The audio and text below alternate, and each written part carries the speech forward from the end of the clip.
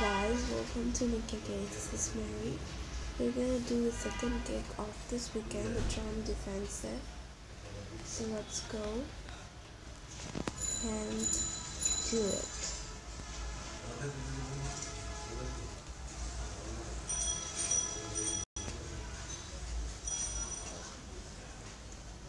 And here is Ray.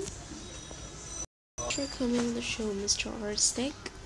Now, as long my time fans know, I got my start in showbiz as a teen star of 1987 Twins Peaks Best Animal-Based Drama Award winning film Dog Cowboy 2 Bark in the Shadow.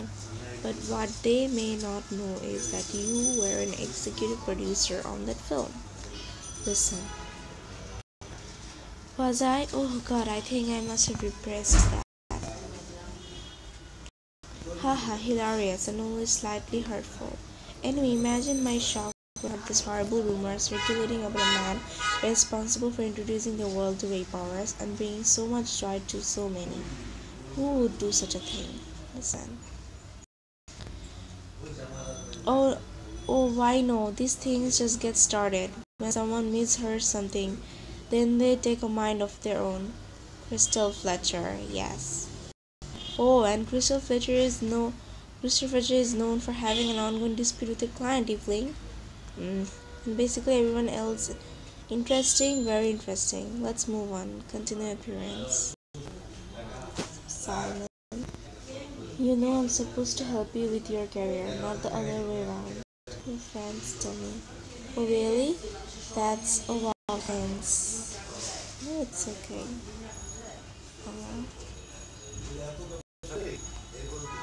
No.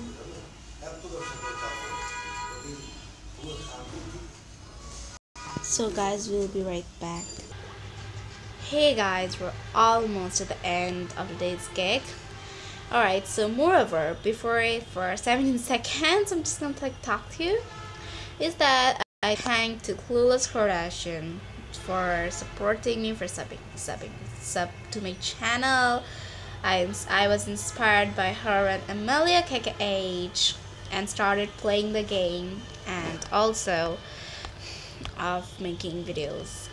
Thank you so much guys for supporting me. Thank you so much for Unique KKH, for your love and support, and for also Amelia KKH. I don't know whether Amelia KKH did sub to my channel or not, but all that I know is Clueless Kardashian did. Alright, so we're done with our gig. I'm gonna get one extra K star. This is what oops, sorry guys. Alright, thanks for doing the rape horse assignment. Evelyn, I wish had done more good. What went wrong? Don't worry, it's not your fault. This is how PR is. We won't have any measurable results for weeks. We just put out our counter narrative and hope rats a fold on the public consciousness. What now? Honestly, in any scandal, the smartest thing you can do is get your versions of the events out and then vanish for 2 weeks. This may be not the right thing to do, but it's a smart thing. Not good enough. Well, and I can't believe I'm about to say this, but well, what Crystal did was wrong, and I don't like the idea of just letting that go. People get cyberbullied every day, and not all of them have the resources to stand up for themselves like Simon. So we could do a charity event to raise awareness and educate people about the real world consequence of this stuff. But like anyone who speaks out publicly important issues, we will be making ourselves targets, so I'm torn. What do you think? Do the smart thing, do the right thing? Yeah, do the right thing. Yeah, you're right. We can do something, so we should do something. I'll speak up with Simon. We'll set up something good. Alright. Appear in the anti-bully charity. Okay, so that's it guys. That's it for this episode. And as always, we'll see each other on the next video. Until then, bye. Hope you enjoy this one. I'm so like Crystal Fletcher, just like goddamn gracious.